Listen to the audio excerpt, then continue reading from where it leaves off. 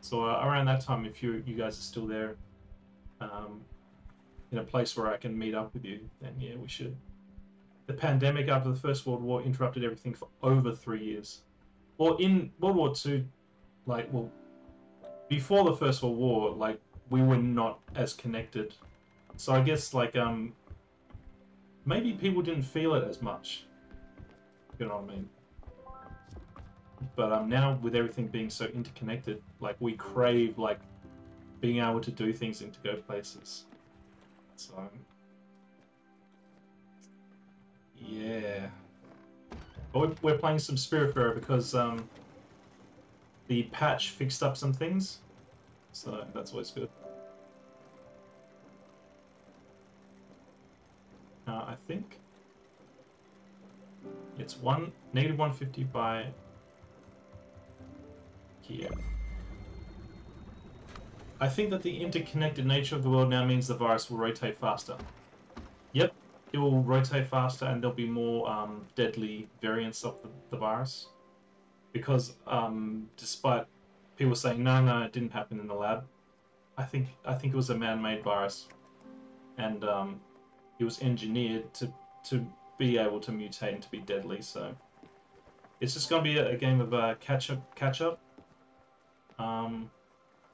But I trust the vaccine to the extent that I do. I mean, I didn't trust AstraZeneca, but I'll trust Pfizer. I mean, the American government wouldn't give their entire population Pfizer unless they trusted it. You know, they don't want to kill their citizens. I think we have to assume it was a bioweapon development program set. Yeah. Yeah, they were messing around with it, I think, and it was going to be like a probable weapon of war. And let's not sugarcoat it. China isn't the only one doing this. It's multiple nations. Yeah.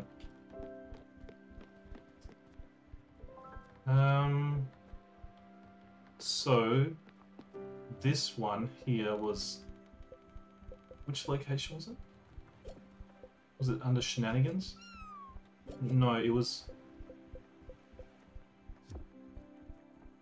Nukes destroy everyone's viruses can hit a targeted population.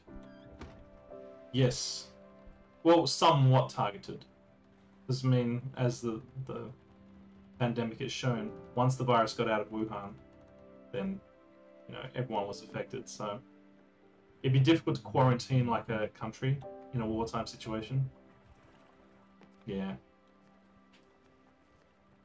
I think as this pandemic has shown everyone, you can't give like a bioweapon to a particular, you know, population and then expect it to not, you know, blow back onto you. Corona also crushed the Hong Kong protest movement, which was very convenient. I mean, I think it would have been crushed by China anyway. Inevitably. Because the Western world wasn't going to help.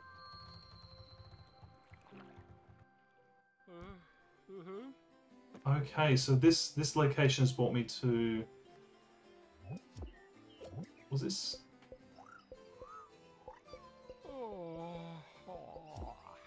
Anyway, let's check out whoever this is.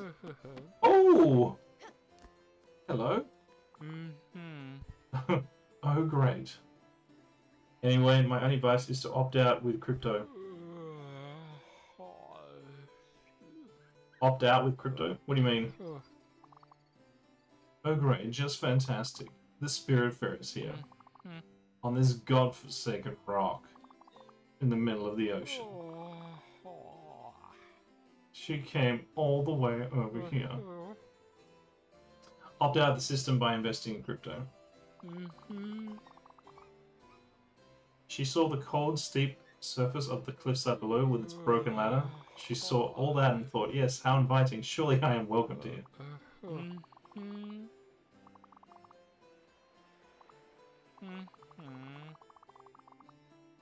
Collector, otherwise known as Susan. I think Bitcoin will end up being the base layer of the global financial system within 1 decade now.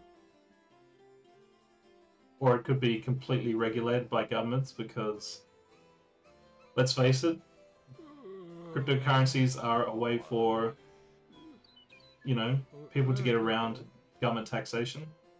And I know that it is. You have to declare cryptocurrencies now. Well, in certain countries you do. But I mean, like, you know, in places like El Salvador of all places, like, oh yeah, Bitcoin's legal in El fucking Salvador.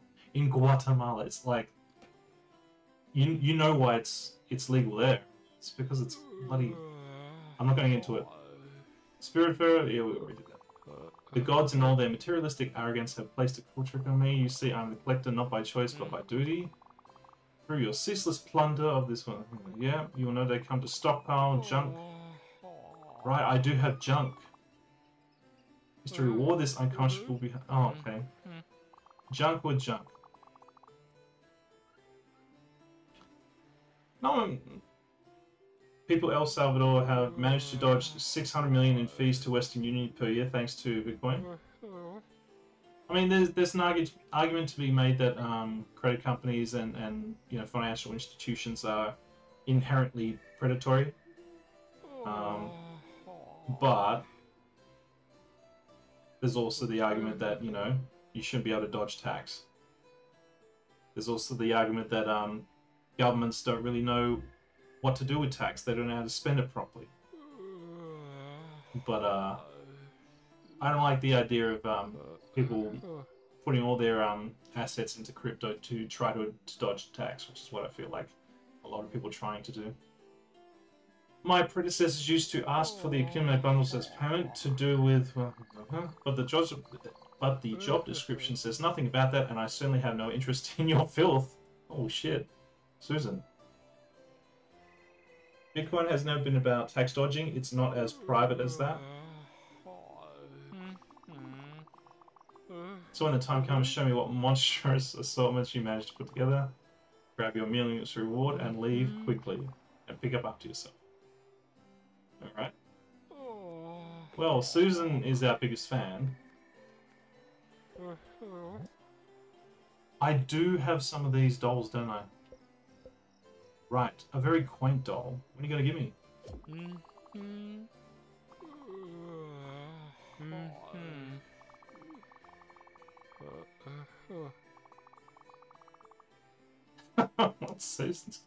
Susan's got it fucked.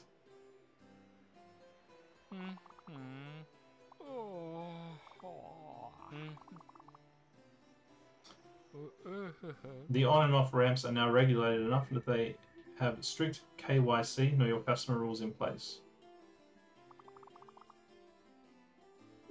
I always follow a very simple rule of life. If I don't know what something is about, then I don't pretend to know and I don't really invest money into it. That's just my system. It's that man, isn't it, who sent you? That man? Was that the man? Susan. Susan is the horrible woman that the man on the island said to go to. Right. Right. So Susan's a walrus, and the man on the island is a sloth. Right. Shallow, materialistic, superficial, fraud of an intellectual. Yeah. Crooked, treacherous weasel. Yep. They're fucked in the past. Oh, he is mad about the wood print. Oh, shit.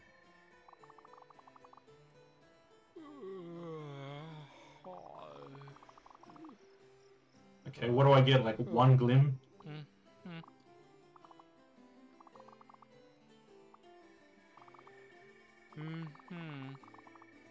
Oh, suck shit. Suck shit. That was the reward to get the wood print back. Oh, that's nice. That's nice. But we're not done yet, Susan. We're not done yet.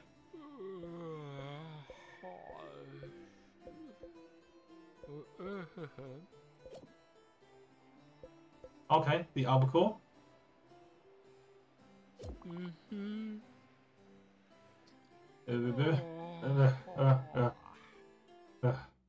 I think you have always been a very fair and thoughtful person who does not engage in hyperbole, but I feel you are doing yourself a disservice by not investing in Bitcoin.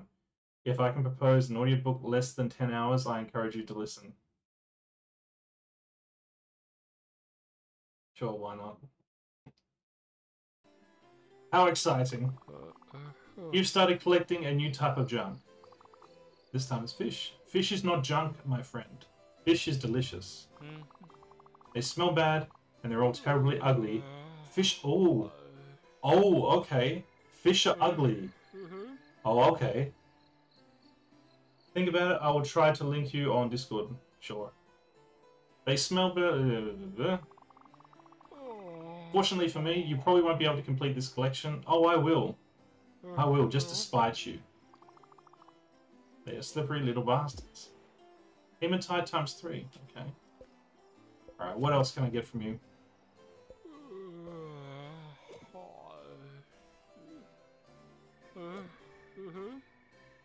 Mystery item. Right, I do need to find the diamond.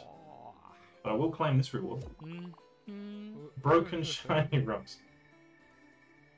So this game, how do you feel about it? I have watched a few people playing it, and it just does not do it for me. I feel like there is a lot of resource management, and it can be a very casual game. But I think, as you've seen me, as I've been playing, it's a very long game. It has its moments, but they're few and far between the inventory management. I do like the art still, but I say that about a lot of games. So this is a significant time investment. So would I recommend it for someone that's got limited time? Absolutely not. If you're after something, it's also like a little bit woke as well, but it's got some tidbits in there that are like, it's decent. I mean, I don't mind like games which have a little bit of wokeness in it. I mean, we don't want like, all of our games to be throwback games. I've said it before, but I'd love to see you play Valhalla or the Red Strings Club. They're very text-heavy, but good. I have been playing a lot of the demos, which are point-and-clicks, which, in my opinion, have lots of text. But I'll get around to games. I have both games on my Steam account, so you would not need to buy. You've offered this before, so. But with my streaming schedule the way that it is, I'm first trying to get through the games that I've already started, and then I've got a few in mind that I, like Doom 3. I've been wanting to play Doom 3 for about a month now, but because I've got all my other stuff on my plate, as well as work, I just haven't got around to it. It's kind of the reason why today I decided just to smash Spiritfarer. I just wanted to see how far I could get through it. Well, you've got a long day ahead of you. Doom 3 sounds like a great idea. If it plays, like, I hope it's, like, optimized. Because I'm playing it on, like, a Linux machine, not a Windows machine, but... Yeah, I think it'd be nice. I've actually been having a blast with all of the demo FPSs that I've been playing. Yeah.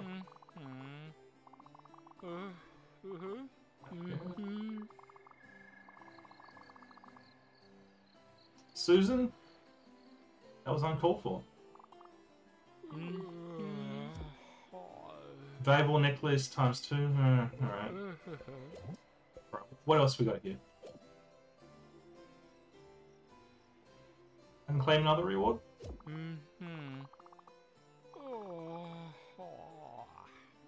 Wait, your new desktop is Windows or Linux? Well, like this, I'm playing off Manjaro.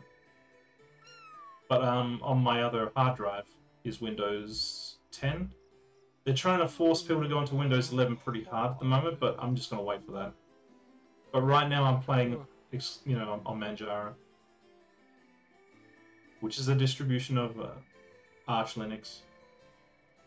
So it's very easy to pick up. Plays Windows games perfectly fine. I really need to invest more time to learning about virtual machines, because then I could make a virtual machine of Windows, and then I could probably play Skyrim with mods through that. Windows 10 gets support until 2025, so stay there for now. That's what I feel like. I'm kind of moving away from Windows altogether. I need it on there because of certain reasons, like certain programs and certain games. But, you know, I can live just fine with Manjaro. Manjaro is like, it's changed me. It's changed me. Manjaro is lit. Manjaro is lit, that's all I'll say.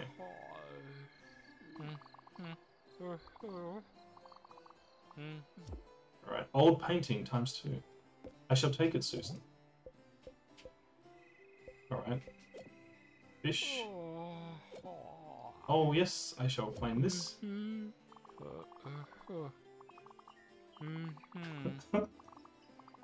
Susan, like, is kind of... Yeah. Old carpet. I moved away from Mac, as you know, because of Windows options, but ultimately I think you have to maintain comfort with Linux, Windows, and Mac. So I've kept my MacBook for that. Well, I probably need to learn more about Mac, but like I said before with the virtual machine stuff, technically I should be able to have a virtual machine of both Windows and Mac OS. So then I could like play around. The keyboard will be different for Mac OS, but not too much different. Yeah. So, I mean, Linux is all you need technically. But yeah. Crusher upgrade, okay. And in more metal. Ah, yes, the dishes. Yes. 98 dishes? Damn. I get more clothes.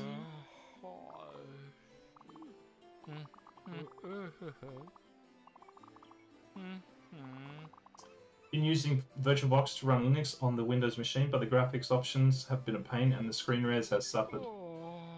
It's all these like neat little things. It's all just homework, you know? It's all just homework. All these cool things I want to do, it's just like I need to set aside time to learn it. And I also want to game, and I also want to do this, and I also want to do that. I also want to gym.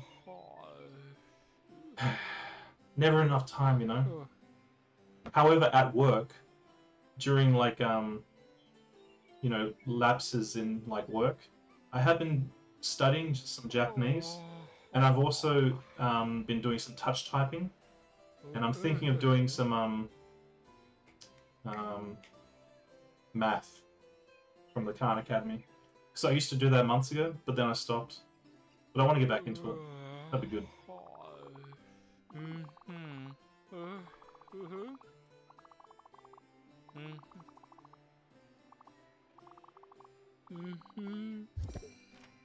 Easter outfit. Gym is must, so Jellybatch a gym access now. Can't really join a gym now the way things are. Yeah. Like now that I've been going to the gym, I understand how people become like, oh, I need to go to the gym. So, well, like gyms too have pretty much shut down. Yeah, I get it. Extra reward, honey. I think there's no more rewards for me. Alright, I think we're done with Susan. We got some good stuff. This should unlock some of the map now. If I go here, will this unlock the map? Good. Alright. Gym is actually important for mental health in a way. I agree. I do agree. Once you get endorphins from gym, you stop chasing endorphins from vices. Yeah, like, you know, when you finish doing a couple of, or a session at the gym, and you're on your way back home, you're like, yeah, I did something. I feel good. Like, while you're there, you're getting your ass kicked, but, yeah. Susan's Museum. Right, let's go to the aluminium dragon first. Now, was there anything else? Yes, but you start to love to kick your ass. Yeah, you do. Right, we gotta bring Summer to the Nether Realm. We gotta play the trap card and banish her to the Shadow Realm. She's apparently begging to be killed, so you're not starving. Well, look, you can have some old-fashioned shellfish stew. There we go. Anyway, nice to see you streaming. Catch you again soon. See ya. Alright, Life, you take it easy, man. And I shall see you around. Oh. Oh, this is the aluminium dragon, yeah. Can I not get inside here? Guess not. And I can't get inside there either.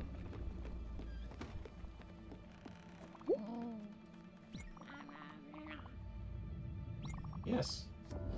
Of course we should help the dragon.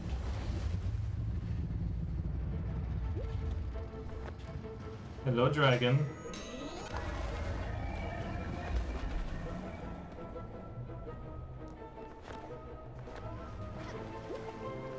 Oh, really?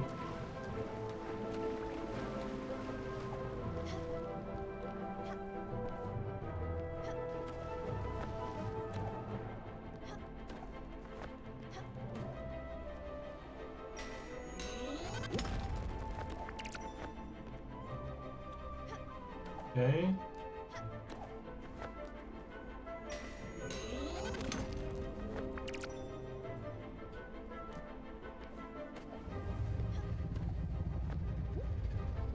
There you are. Damn it.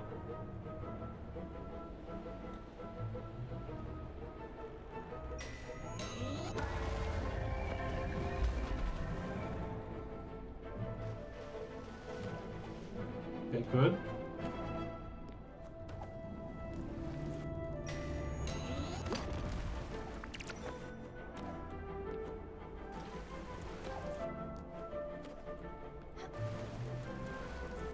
There we go.